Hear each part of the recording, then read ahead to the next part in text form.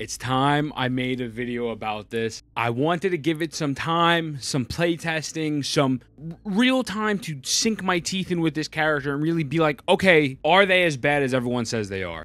Unfortunately, bro, I think they gotta do something with Jianxin. Let's get right into this. Obviously, my Jianxin's level 1, right? I didn't use my Jianxin because if I did, she'd die. But the funny thing about that is she dies normally.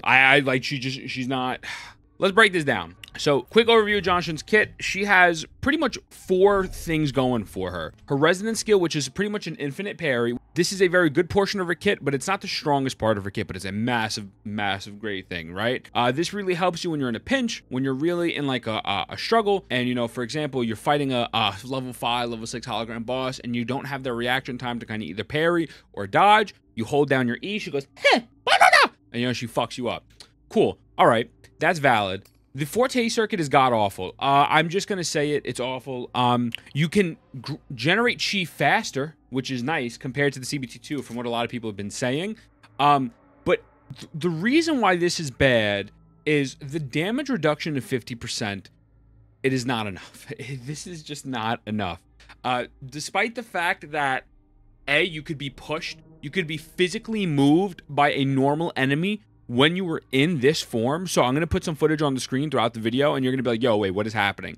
I was in the Tower of Adversity, this little fucking lizard gecko thing from Geico over here. He didn't break my chi build. Like, he didn't break the charge, although we'll get to that in a moment. Was physically pushing me away from the enemies, right? Which makes no sense to me, bro. Like, fucking make me stand my ground. If I'm charging up with the chi and I used all this time investment to get the shield and get the heals, and I'm trying to get an AoE from them, the fact that an enemy can push me is ridiculous. Now, if this is a bug, fix it. The moral of this video, as you're going to go on, is if this is a bug, fix it. And if it's not a bug, please buff this character desperately. Like, please, because their design is cool. Their combat is actually, you know, the actual animations, everything is pretty sick.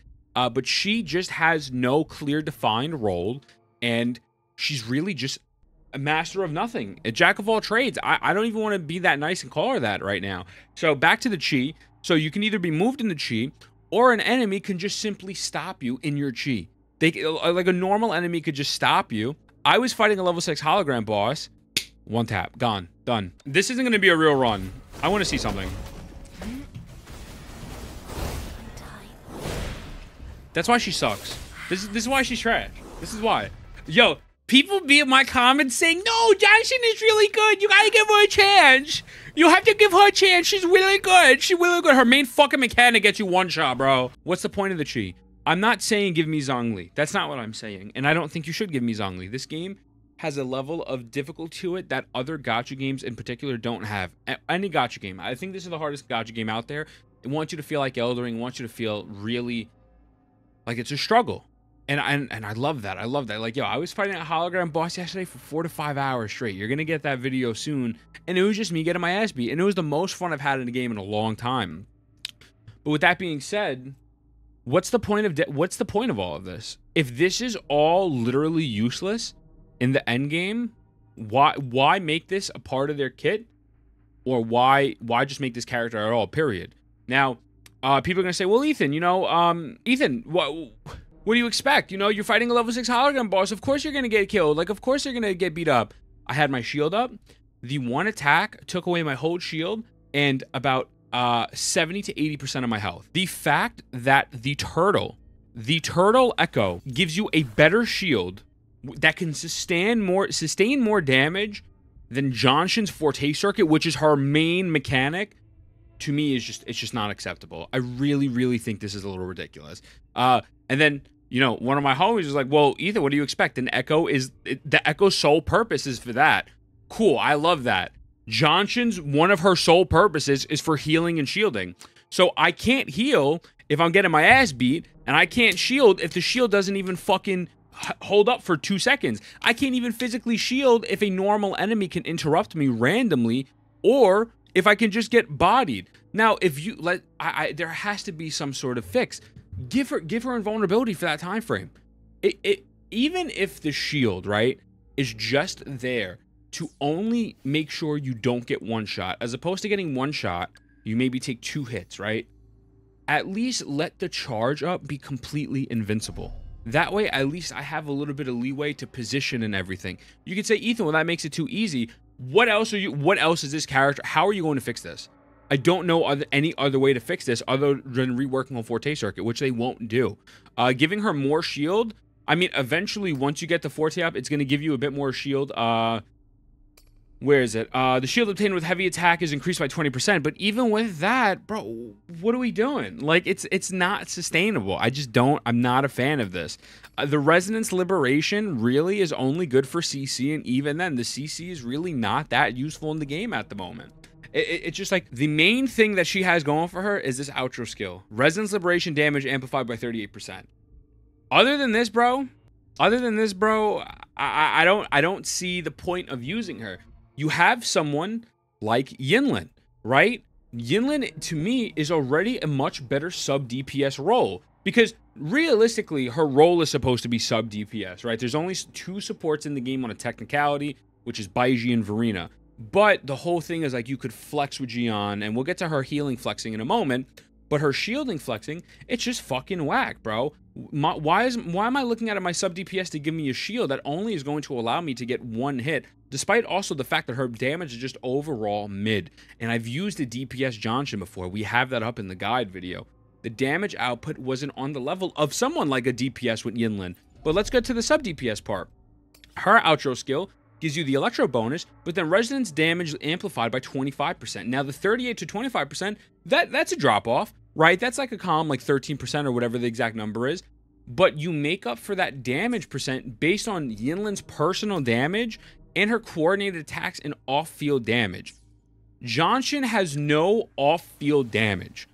If you throw her Resonance Liberation on the floor, and it lasts for 3.12 seconds, right? This is her off-field damage. That is it. There's nothing else going here. Jianxin is giving me coordinated strikes for 18 seconds, bro. 18 seconds. So she's doing damage normally. She gets her own 4 coordinated strikes from Forte. Her ult does damage. Her Forte Circuit does damage. And then her outro skill is buffing Electro, but it's also buffing that Resonance Liberation. I just don't see a reason to use this character.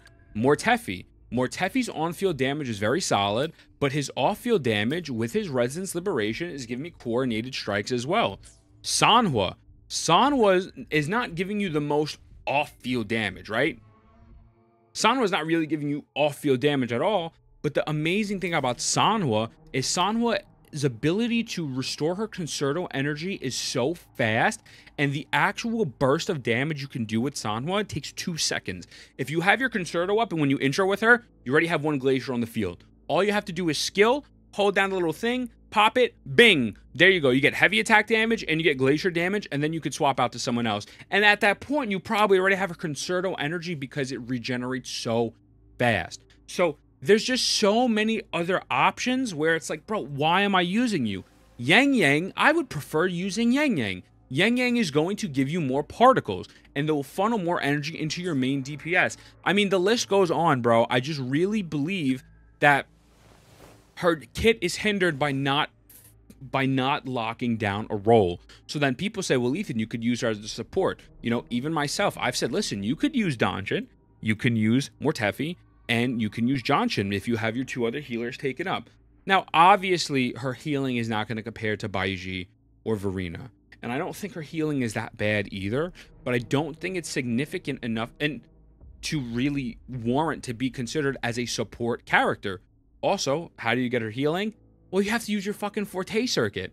But if little Jimmy with the Borderlands mask slaps me in my fucking ass, and then my Forte Circuit just stops, I can't get any healing. And I don't get any shielding, right? So then what do I have? I have my parry and my outro skill. So have her kit right there. And realistically speaking, I'm not going to lie to you. And trust me, I'm massive skill issue. I'm skill issue #1, bro. I couldn't beat this hologram boss yesterday with a very well-built Jianxin. At some points, other than those little pinches, the parry is not really coming in handy that much. I don't want to have, if I'm going into any endgame content, I would rather have a character that is going to provide me actual real sub DPS damage and real buffs to my characters instead of a character that says, okay, I'm going to just be in the background just in case I get into a pinch and just in case I have to swap out and I have to use my E, and then that way I could parry. I just think she is so underwhelming, and I don't know what they buffed from CBT2. I didn't use her a lot in CBT2. People said that they buffed her chi, you know, actually, you know, obtaining it and the cycle itself. And they said, I guess maybe I don't know if the damage scalings are the same. You're gonna have to let me know in the comments. Obviously I didn't use her, so I have no footage of her CBT2 scalings, but she just feels extremely underwhelming. If you're gonna have this character in the game, I think you should lock down her kit to one or the other. Maybe after she uses her resonance skill, she gets a shield, but it's on a longer cooldown. Maybe after she uses her resonance skill, maybe she gets healing. Something. Give me something, because why is her resonance skill completely invulnerable, but the Forte Circuit gets interrupted or moved, right? So obviously you could make any character work in the game, so there's gonna be people in the comments saying, no, but Ethan, you don't understand. I use my Jianxin and she's really good. She was able to complete all the bosses solo. I swear, she was really great. Brother, come on, bro. Okay, congrats. You forced to build yourself to a character that is extremely mid and suboptimal in every role. Like, am I going crazy? Tell me if I'm bugging out, bro. I got tight by this. I was really doing this hologram shit, and she was just underperforming in every way possible. Tower of Adversity. Even her CC. I CC'd off rip in the middle of the map. It didn't even get everyone up. I was like, bro. Now, the other argument is, I understand their standard character, right? And eventually power creep is going to happen in this game, because realistically speaking, we only have, you know, X amount of characters. We only have 3 Glacial characters in the game. The one Glacial DPS is pretty mid, Ling Yang. And we only have realistically 3 Havoc characters. You don't really have like a Havoc support. You don't have a bunch of roles need to be filled. But I do think that these standard characters should still have some sustainability and some viability in year 2, in year 3, in year 4. Something, just some sort of purpose, at least in like year 2, maybe not year 3, year 4. Right now, it feels like Calchero, Encore, who I don't have yet, and Verena, especially Verena, are only going to be the characters that I could see carrying on into any other really patch.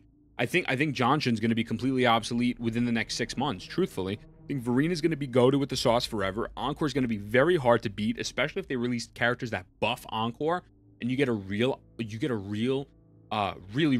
good fusion sub DPS. I mean, you know, I think Encore's gonna be here to stay.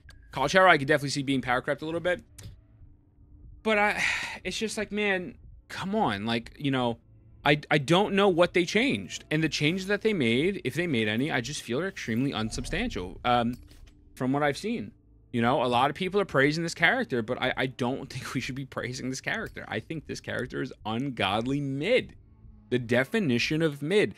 If 2 out of your four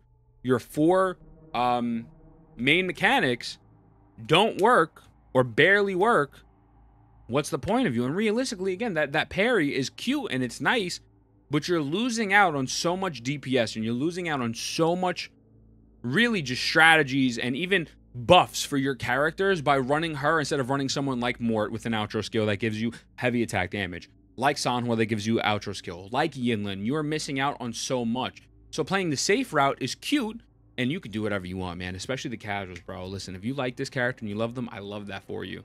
But if you're looking to min-max and like really get in there with the nitty-gritty shit, the only good thing here is this Resonance Liberation damage amplified. Everything else is pretty fucking... This is not good. Resonance Liberation is pretty just much there, and the Resonance skill is not needed. I don't think this warrants you to use a slot. Let me know what you think. Let me know. Maybe I'm crazy. Mwah. I love you. Just calling my name. So come on, baby, let's stop.